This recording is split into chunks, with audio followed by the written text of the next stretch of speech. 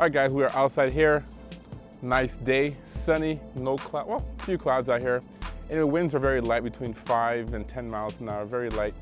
The first thing I want to do here is to change the power output on the VTX from 25 to 50 milliwatt. That's not much, but it is what it is. Let's put this goggle on. All right, power this drone on, change the VTX, and go for a flight. Let's do it, guys. All right, let's go into the screen here. Image is kind of dark.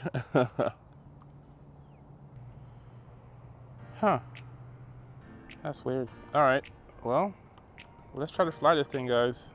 I'm in angle mode, so let's see. That's close to my head.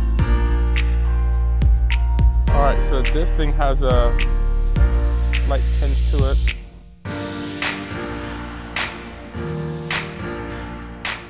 All right, so that's a short-lived flight. And for me, my biggest concern is that VTX. I couldn't get that far at all.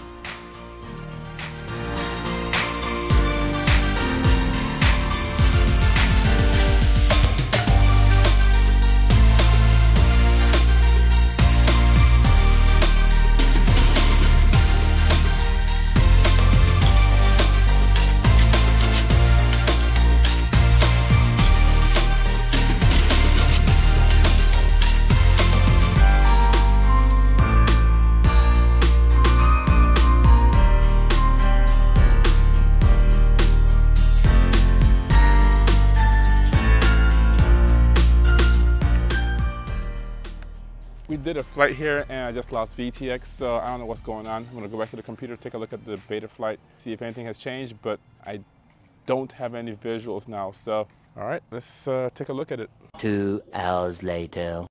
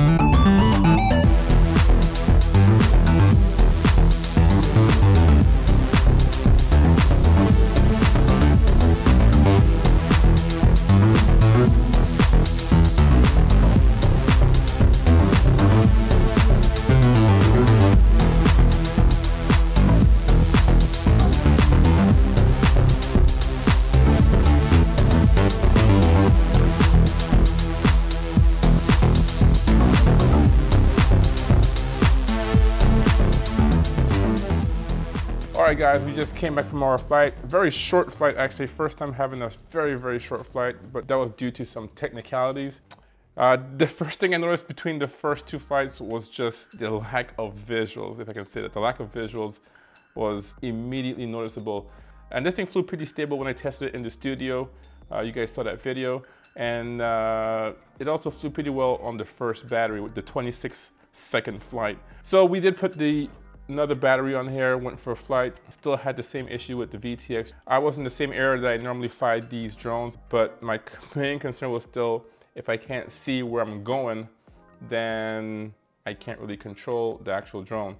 Now, as you saw initially on the first flight, I tried to change the power output. Whenever I do the setup in here in the studio and on the computer in beta flight, I usually put the drone on the lowest power setting, only because I'm doing testing, I'm in the room, propellers aren't spinning, I don't want the VTX to get too hot, but I couldn't get in the smart audio to get it to change to 50. I went to the VTX menu and nothing. What ended my day was that if you notice on that flight, and I barely just touched the ground, and then I lost visuals and that was it. I would get the beta flight screen for 2 seconds and then it would just go black. So there you go, guys. I gotta figure this out. Probably gonna look into, I don't know, customer service. Thomas from the future here, and it's been 1 to 1.5 weeks since I last made that video. Just wanna give a quick update on the situation here with the Baby Nazgul. I did send this back to iFlight. They did have pretty good communication with me. They did respond my emails pretty quickly. In this case, the VTX on this drone, or the VTX in my drone, did fail. So it was working and it did fail after that short flight. They did revamp and change the VTX in this drone, and they did send this back to me pretty quickly actually. Within 3 days, I got this back. So most of the flight footage that you saw were from the return of this drone after I got it back, because literally the first 2 flights was all I had with the original VTX on this drone. So now that's all out of the way, I can give you my opinion on this drone. How is this thing to fly? I'd say it's pretty good. This thing was a really good experience. It's a really fun drone. That's the best way I can explain it. It's a fun drone to fly.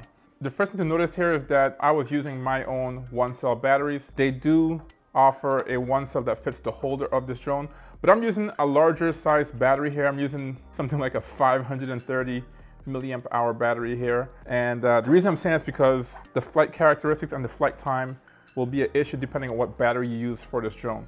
So I'm using a little bit larger size battery.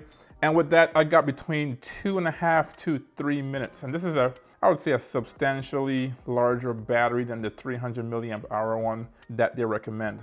As I said, initially, I just want to get a feel for the drone. I had it in angle mode, and this thing flew pretty great, really well. It is a little touchy though. This thing is a little bit smaller.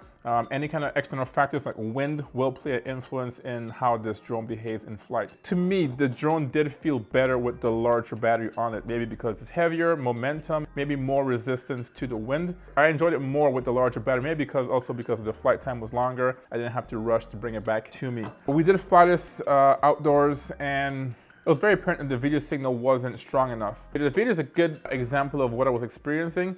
The video that you see on the DVR is a little bit more staticky, there's more interference. So it wasn't that bad, but it was very similar. So after I flew this drone with the 4 batteries, I did measure how far I could get, and it was around 130 to 140 feet. The thing to notice here, if you see in the video, whenever I'm going away from myself, I would have a pretty clean signal, but as soon as I would turn, then it would drop off and I would get static. And that makes sense. This antenna here is right on the side. You have this TPU mount down here. And traditionally, most drones have the antenna going vertical, sticking up. So talking about the video image on this drone, this angle on this drone is really high. Sometimes I just wanted to fly it very slow, but because this angle is so steep, you have to get that tilt on here. That means you have to fly this drone a lot faster than you really want to. The next thing to note was the image quality from the camera. Now, this is a small drone. I don't expect any high resolution camera on here. The resolution is adequate, actually. What was interesting was the image color. It was very dark, and also it was very brown, very warm. A lot of warm images, but I don't know if I could change the color settings on this either. There's no plug for camera control on here. Besides all of that, the build quality is amazing. I flew this thing so many times. I crashed this so many times. No broken propellers, nothing. The hardest part about crashing really is trying to find your drone. So the grass wasn't that high, and I would crash numerous times, and luckily there's not a built-in beeper in here. Obviously the beepers are from the motors, but you would put the beeper on just to find your drone and just to avoid stepping on this thing. All right guys, so as far as ratings on this drone, now that I have a longer time flying it, on a scale of 1 to 5, this thing gets 3 stars out of 5 with 3 lows out of 5. This is not a bad drone. It's pretty cool. I would say this is a novelty item. The fact that it's an Acro drone, very, very small. It has all the components of a traditional drone. If you really want to get serious about Acro, you're probably not going to use this. If you really are serious about cinematics, you're probably not going to get this. So I understand the uniqueness of having a drone this small, but I do feel this drone will be significantly better if it was just a tad bit bigger. Maybe you can put a larger VTX in there. You'd have the adjustability for the forward camera. And also maybe you might want to consider getting a 2S battery on here as well. 2S might be a stretch, but there are some larger 1S batteries that would work. So yeah, that's just my wish for this drone. Tell me what you think. What do you think is missing from this drone? Or if you had the ability to change some of the options on this drone, what would be it? Would it be the VTX? Would it be the camera? Do you enjoy I think 1S is just unique. Would you change that or would you go to 2S? So let me know about this drone in the comment section down below. If you have any questions, also leave them down there. I'll be happy to answer those questions. And if you haven't subscribed to the channel, please consider subscribing. You'll be notified whenever I do drop a new FPV video, guys. So anyways, thanks for watching and I will see you in the next video. Peace.